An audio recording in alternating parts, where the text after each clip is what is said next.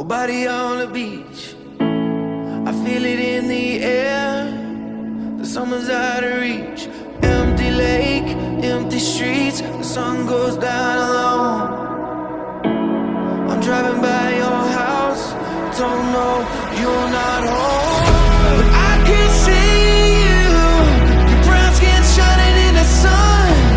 You got your hair combed back and your sunglasses on, baby. And I can tell you my love for you would still be strong after the boys of summer have gone.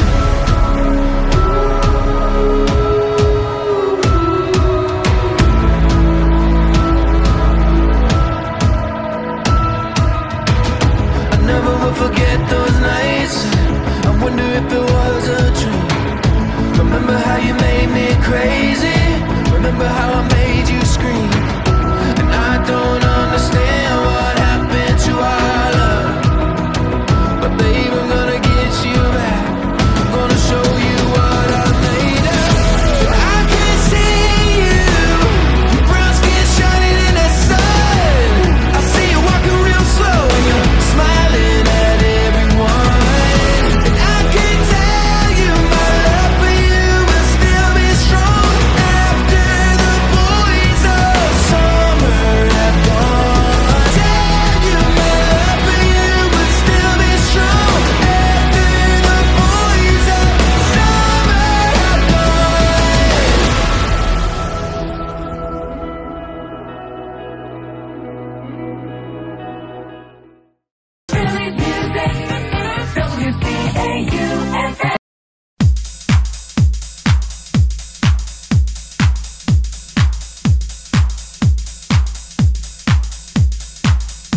Mitch hands Kay what appears to be a lame Apple Brick mini laptop and hopes this inspires her to write a charming love story about this old pier that refuses to rot, depreciate in value, and collapse.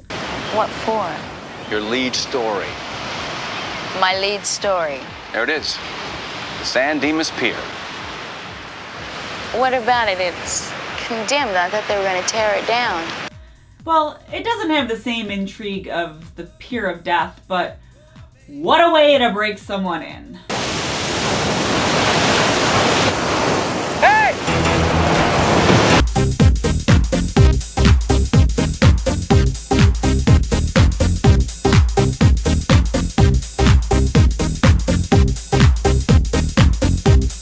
Mitch thanks the fates as he hears someone crying for his chiropractor as he proclaims he is the save man. Yeah, he's cut. I don't think it's too bad though. How in hell did Pineapple Tom Collins get into this season? See, feel the material, the finest quality, imported directly from Brazil. No, I'm not pulling your Wookiee or suggesting a Mexican stereotype. He really is credited on the screen as Guido. Eduardo, what's the special of the day? Bikinis, Enough!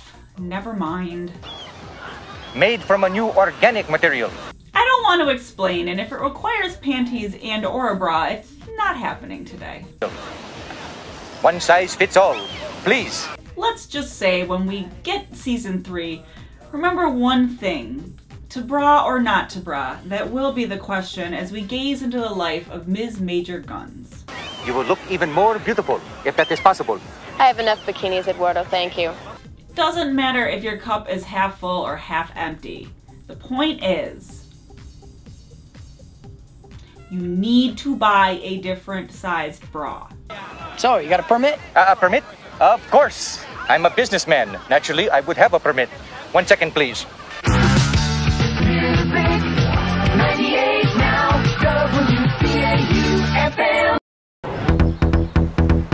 Hobie is wishing someone died today, while Mitch engages Homie in a humorous play on question, What's the story here? I thought you were supposed to clean your room before we left. followed by a question to the accent power. Where? Why do I have to make my bed when I'm not even gonna sleep in it? Buzz, how the hell are you? Where the hell are you? What are you doing in Santa Barbara? Later we find out Mitch's brother Buzz has arrived, and with a name like that, we can either assume he was either one of the original Apollo 13 or some 1950s stock car racer. Hey! I'm back! So Buzz arrives all aboard his high quality, made from flexible resistant plastic, usable indoor and outdoor, picks up 5 times more women than a Lamborghini. The Volkswagen bus. The Volkswagen. He is sure looking hungover, happy fresh off his perfect Buzz. Mitch reacts to this as he is the 15th caller in a free Domino's deep dish pizza. America, are you tired of wimpy paper-thin pizzas? Next time, go deep with the Chicago dish pizza new from Pizza Hut.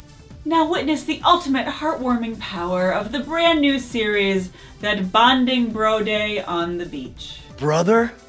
I'm gonna have a brother? Speak of the devil. Brothers don't shake hands. Brothers gotta hug.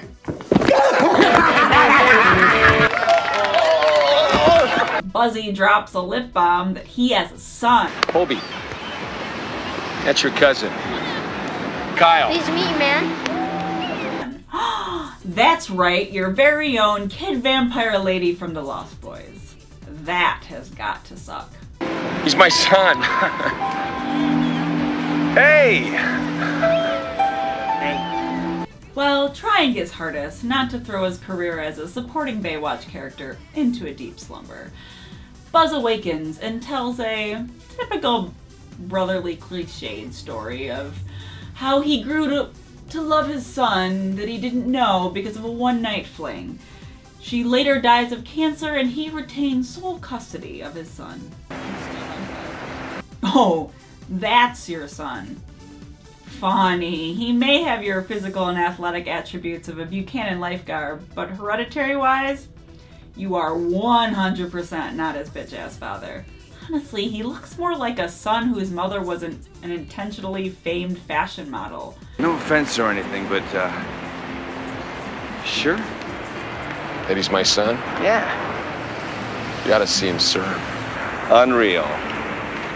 Unreal! Honestly, he looks more like a son whose mother was an internationally famed fashion model. He definitely has got his mom's side of looks. You, sir, just look like a rotten out ashtray. Meanwhile, Hobie gets a first-hand lesson on how he can easily be misled. Yeah, I'm gonna pop a chill. Want one? A chill? What's a chill? First time I ever heard anyone called a beer chill. A beer? How old are you anyway? But unless you are calling it a cold frosty one, you two might as well be drinking root beer, sarsaparilla, or Yogi Jr. root beer. Wrap yourself up. No thanks. Go on, take a hit. It's not like you're gonna be driving or anything. You know, the fake beer that makes you act, walk, talk, and fart like a drunk asshole, now with more added starch. Yet they are instantly sobered in the next shot. Forget them, I think I am way too sober to deal with this. Sun is shining high again. I'm with my brother, I'm with my friend. WCAU.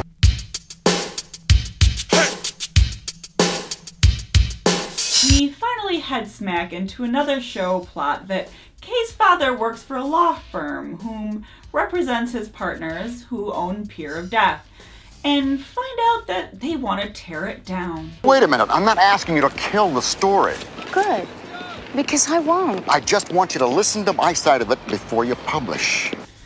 I'm so over being bored by this. You break my heart. It sounds fair, which makes me highly suspicious.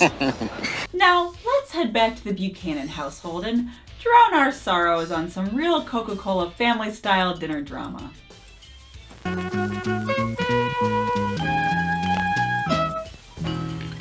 Hey, any more of those Thai noodles? They may be mind blown now on Coke, but trust me, they will be pooping bricks later. Finish your milk. Kyle gets Coke. Wow, a little soda? Here you go, Hobie. No. But when Buzz offers Hobie some "Wow, does that really burst Mitch's bubble?" Buzz. What, Dad? I believe high fructose corn syrup is surely the devil's candy. No wonder you two old chatty Cathys are so irritable, like a bunch of corn syrup crack friends. I mean, listen to yourself. That's what you sound like. Don't do this, don't do that. You got a rule for everything. Lighten up, brah. Why don't you shut up? Back at the new crib on the block, they begin debating what a Barney is. What group's you into? Well, I don't have any real favorites. New Kids on the Block? Man, what a Barney. Is this another turn for Puffing the Purple Dinosaur? Or are they just making up gibberish? What's a Barney? Is it chewing gum? Pepto-Bismol? What? A geek. Hey, dog. That's what I said. I got it. Meanwhile, Eddie and Shawnee have to stop Guido from selling lost and found bikinis to women.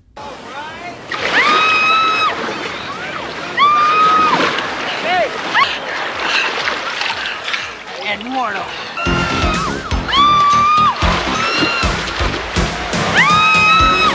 Thanks for that creepy contribution, Guido.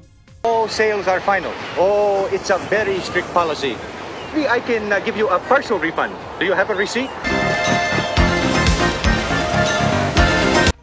So tell us, Baywatch, good job of opening our ears up to Buzz's son's graphic first-person description of actually seeing his own mother plowed all across the road by a moving vehicle. She was riding her bike, and this car crashed a stop sign.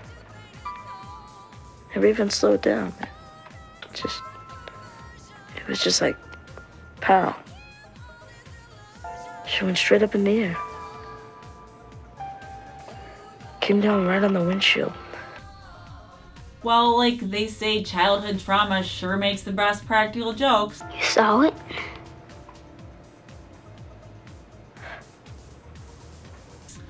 Maybe if he smelled good, his father would love him enough to adopt him into a family that could keep him well nourished and spotless. WCAU-FM.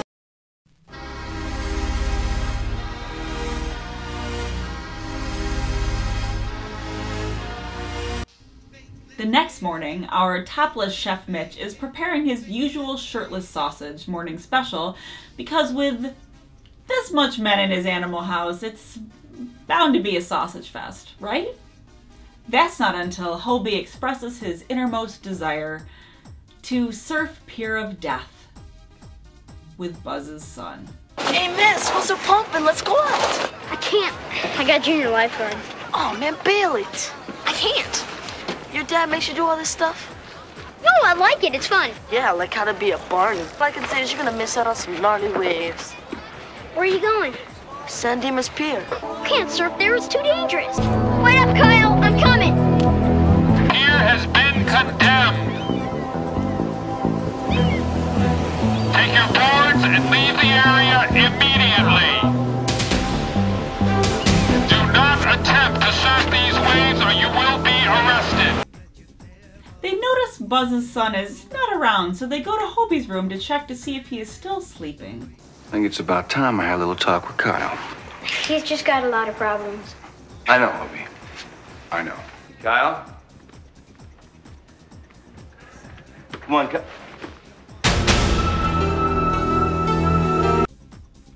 Okay, let's keep the usual dumb fuckery to a minimum today. Alright, his ass has gone surfing straight with a date to the death pier.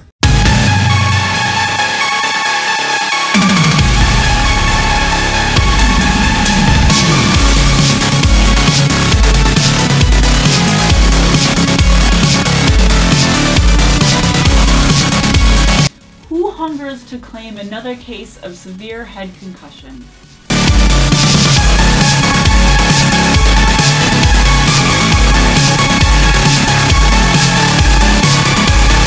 Funny, Mitch is the only lifeguarding operating solo, even though we have seen many lifeguards stationed throughout the course of this episode on the beach and out patrolling the ocean.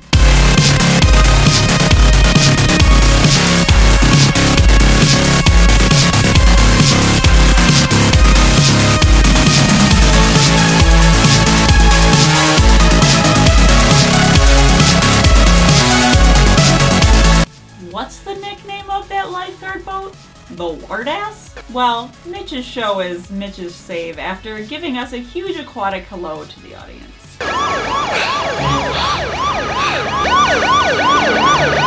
Okay. We got him breathing. Okay. You own the saves. It's funny because after all of that heroism, boys are in a coma. How long was he under? About 2 to 3 minutes. His blood gas level went down to 25. That's right on the edge of brain damage. I know. Hey, it's Mitch's saves. It should be Mitch's say on who lives and dies on this show. After all, the Hoff is paying for most of this second season production anyway. Our helpless hippie Mr. Jim Buchanan finally gets a whiff of reality that his son is going to make a full recovery, but only on the basis that he stops being a Barney. Don't lay this on me, man. It's your son we're talking about. What if he lives? Can you handle that? Can you grow up? It's finally when I realized that he was referring to the surfing term Barney, known as a young and experienced surfer who falls off the surfboard too early while surfing. Hey, there is nothing wrong with getting knocked off and getting back on again. That's all a part of this wonderful game of life. But why does that term have to be associated with a show that can't swim by example?